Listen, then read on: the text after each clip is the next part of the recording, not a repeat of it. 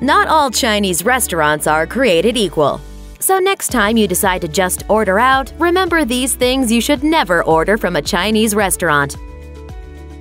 Named after a 19th century military man who was long dead when this dish was invented, General Tso's chicken started out life in the Hunanese style and it wasn't sweet. When the dish appeared on the menu at a restaurant in New York, the chef added sweetness to make the dish more appealing to Americans. It's not like General Tso's chicken was a diet option to begin with, since it's battered, fried meat covered in a sticky sweet concoction made of sugar and soy sauce. That means salt and lots of it. Eat a standard portion of General Tso's and you've put away over 1,500 calories and more salt than you should eat in a whole day. Unless you're a 19th century fighting soldier, don't eat it. And if you are, welcome to the 21st century. Sorry about the mess. Isn't that wonderful? Yeah! White rice has the lowest nutritional value of any rice option available, so when you throw it in a pan of oil, things just go downhill. The oily, starchy, undeniably delicious results are an unnecessary calorie addition to your meal. And when you've just eaten 1,500 calories of General Tso's favorite, the last thing you need is several hundred more on the side. Calorie counts vary depending on the oil used, but start at around 200 calories for just a cup-sized portion, which isn't much. And if the chef isn't deliberately aiming for health consciousness when he rustles up your order, the calorie count and your doctor's eyebrows could easily get much higher. Whether you call them cream cheese wontons or crab puffs, crab rangoon is basically crab and cream cheese stuffed into a dough wrapper and, like most other things on this list, are deep fried. Truth be told, it doesn't even matter what's in the dough once it's deep fried because that's the culinary equivalent of a mic drop, and not in a good way either. Crab meat, imitation or not, can make for a healthy meal, but cream cheese has never been considered the poster child of anything but indulgence, and it's definitely not Chinese. This unholy marriage is a Chinese-American invention that's laden with calories and fat. Instead, go for the spring rolls. If you're going to overindulge, you might as well do it with something that's actually Chinese. They'll still kill you, but at least it'll be an authentic death. The beefier cousin of General Tso's chicken, orange beef is similarly bad for you, and it's not hard to understand why. Most nutritional data assumes that a takeout container has 2 servings, but it's not uncommon for people to order a container just for themselves. So all those numbers should probably be doubled. Orange beef is somewhere in the neighborhood of a frightening 1,200 calories, 50 grams of fat, and 1,900 milligrams of sodium. If you can hold yourself to just half the container and absolutely nothing else, you're probably doing all right. However, if you're a normal human being who simply can't resist the siren song of that free egg roll, you might avoid going over your recommended calorie limit for the whole day, but probably not. And don't think that trading out chicken for beef will help. The secret is in the sauce, and that sauce will kill you. Combine delicious, tender, roasted pork with a mouth-watering glaze of salty sweet barbecue sauce and you have a dish fit for your inner Neanderthal. Unfortunately, just because something sounds good to your personal Flintstone doesn't mean it's good for you. The only positive thing that can be said about spare ribs, other than the taste, is that they're a good source of protein. However, that protein comes from pork, which rarely goes anywhere without a whole bunch of fat, and you'll find around 950 calories in an 8-ounce serving, as well as 1,200 milligrams of sodium, which is dangerously close to your daily recommended amount of 1,500 milligrams. And if that weren't enough, here's one last nail in the coffin of your deadly dinner.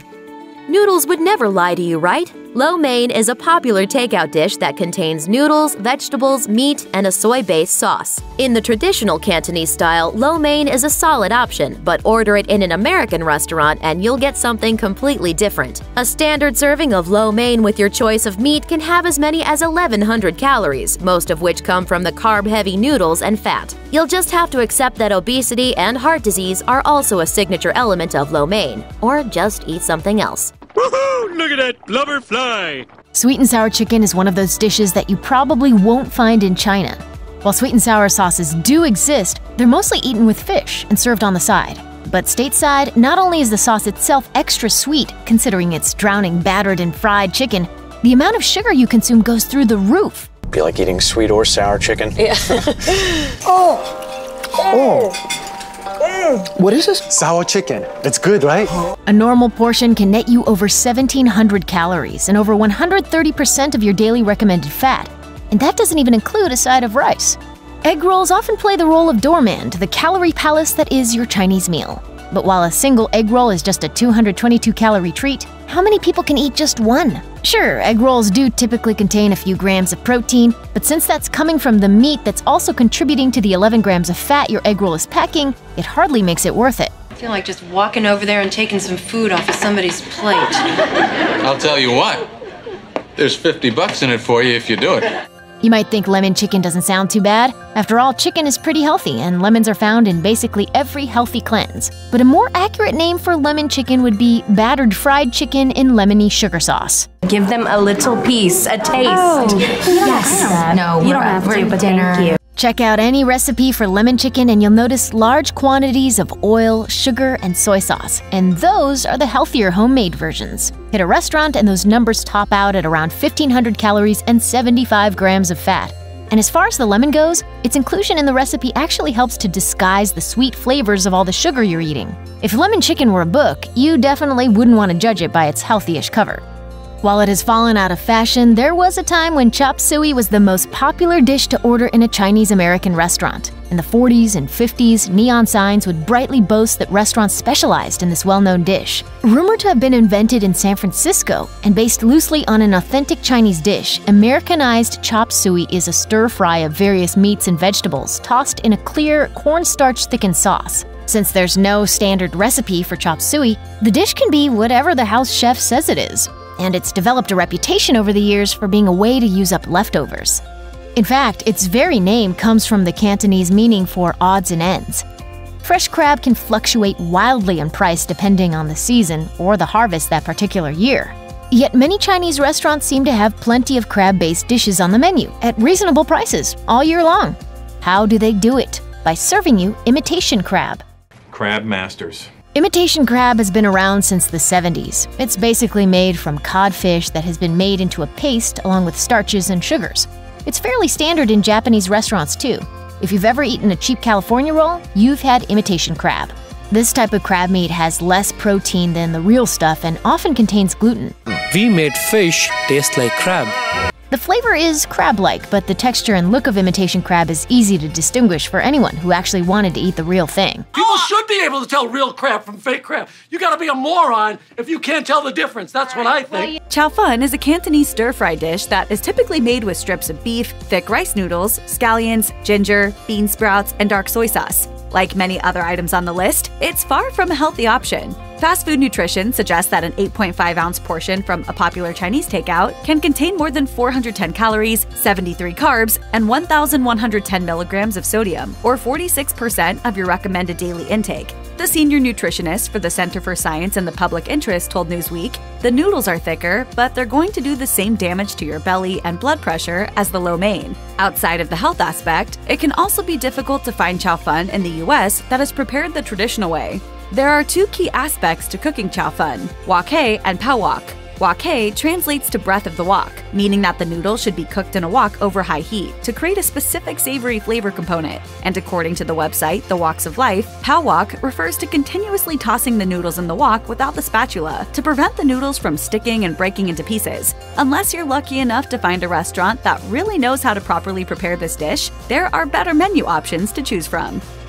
Sweet and sour pork may be protein-heavy, but the deep-fried nuggets of pork drenched in a sugary sauce are far from the healthiest option at a Chinese restaurant. Livestrong reports that a serving of sweet and sour pork can contain up to 1,300 calories per pop, not to mention the sugar and sodium. The brand recommends sweet and sour tofu as a more nutrition-dense alternative, particularly if it isn't deep-fried in oil. Another healthier option to enjoy sweet and sour pork is if it's made with grilled pork rather than fried. It's not to say that you should never enjoy sweet and sour pork, but maybe include some vegetable-heavy sides and split some family-sized portions with the group to get more variety on your plate. Lifestyle coach Tony Small told Stuff, "When you're looking at the best nutrients, go for what looks like a real food."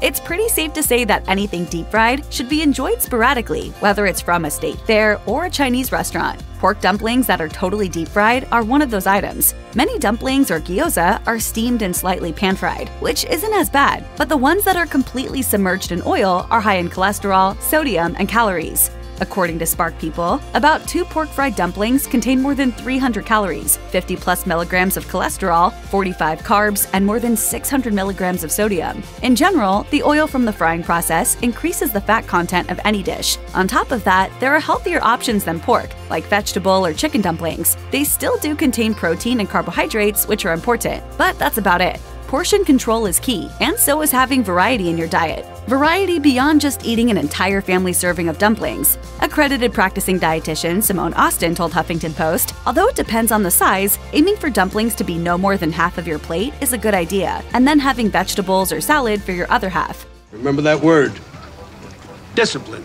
Chow mein is another popular staple at Chinese restaurants that often gets misunderstood. Mainly, there is confusion about the difference between chow mein and lo mein, as mein loosely translates to noodles. Essentially, lo mein contains noodles that are parboiled and stir-fried, while chow mein noodles are fried after boiling, so they are a bit crispy before being added to the wok. By the time the dish comes together, the sauce gives the noodles a slightly chewy texture. As you might expect, frying the noodles doesn't do them any favors when it comes to nutrition. A serving of this dish from a popular Chinese takeout can have more than 500 calories and 80 carbs. When you consider the soy sauce that is added in, a tablespoon will add a whopping 880 milligrams of sodium to the dish. Don't fret, it doesn't mean you have to swear off chow mein altogether. Livestrong reports that making chow mein at home with lean protein like chicken or tofu, more vegetables than noodles, and low sodium soy sauce is a much more nutrient-dense and possibly tastier alternative to takeout.